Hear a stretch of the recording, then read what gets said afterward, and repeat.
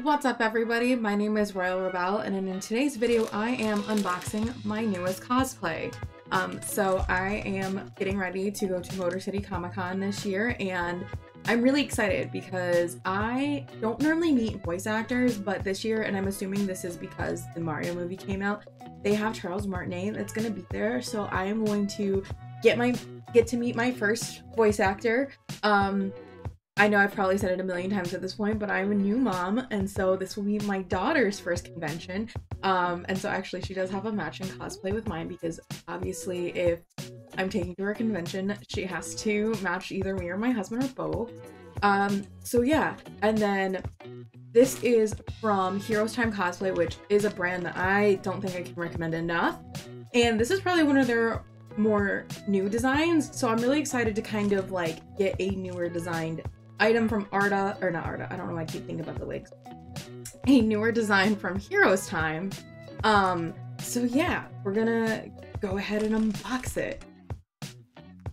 One of the things I really like is that, one, Heroes Time is super plus size friendly. Well, I shouldn't say super, but they are plus size friendly. Even if you look at their size chart, it might not necessarily be plus size, but one of the things I really appreciate about them as a plus size cosplayer is that most times when you try to get plus size or we get custom size, so like all of my Heroes Time cosplays are custom size, you're not breaking the bank.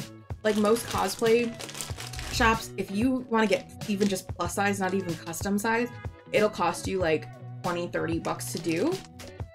With Heroes Time, it's $5, and there's so many features with their cosplays that I just absolutely love. There's a reason why I have 3 different suits from them and I just keep going back for more.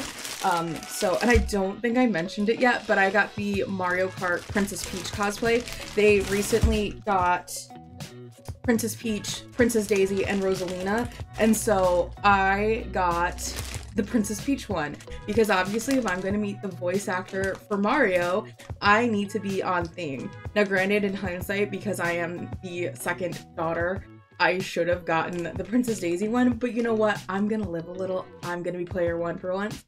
But yeah, so I got it custom size. I also got the shoes built into it, which is another feature I recommend because to get the shoes installed into the cosplay, it's only, I believe, $25. So basically, like, if you're gonna buy shoes for a cosplay that you would get from Heroes Time, I recommend just going with the shoes. I mean, if you do require extra supports, you're gonna need to buy supports, but I mean, I feel like most shoes I would get in relation to what I get from Heroes Time, they would run about $20-30 anyways, so if I'm gonna do that, might as well, one, get it with the cosplay I'm buying at the same time, and then get something that matches on point. And I believe those are all the features I got, so we got it out of the bag. You can already see some of the details are printed onto the suit, but I'm gonna go and throw it on. All right, so I have the suit about half on, mostly because this is probably the most involved like suit I've gotten from Heroes Time. I've never gotten anything in so many bits and pieces before, so if you guys don't know, I've gotten the Galaxy Gwenum suit and then I've gotten one of their Harley Quinn suits, and for the most part, those were all one piece. Like the Harley Quinn, it had the wrist pieces were separate, and the neck piece was separate. This one, I've got this belt which is separate. I've got the boots which are separate.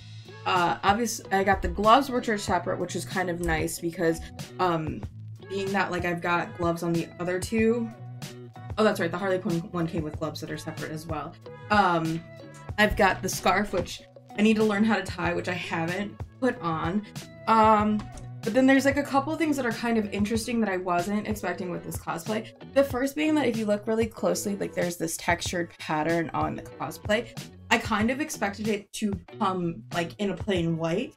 I don't hate the texture, it just makes it look not white. It's coming, at least for me, it's reading a little gray on the camera. I just wasn't expecting it. Also, by the way, I'm only wearing like a bra and underwear. Like I'm not wearing shapewear with this to kind of emphasize. And then another thing that's weird, and I gotta figure out how to show this real quick. So even though the shoes come separate, like this is one of the boots, the other one's on my foot. it still comes with the foot sealed in. So this is the side with the boot, this is the side with the foot. The band to show where the top of the boot would be, yeah, that's a part of the suit. So if I put the boot up all the way, you don't see it. This is a little wrinkly because it's weird getting the boot on with my feet sealed into the suit.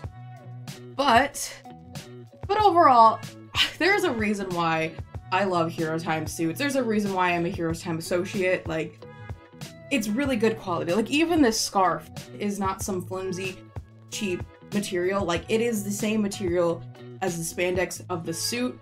The belt is really solid, and considering like I am well above like the largest size that they make standard, and that they're still able to custom make it for like $5 extra is super nice. And like the shoes, I think they're pretty solid for what you pay for. They're basically kind of like Toms, except they don't go completely over your foot because it's got this covering it.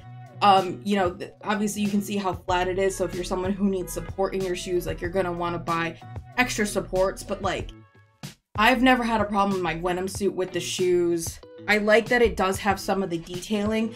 I'm a little conflicted about how I feel about the chest detail because it's so large that like if I wanted to like make a 3D object to place on there, because like, you know, it is a 3D object on the character, I don't really have that option.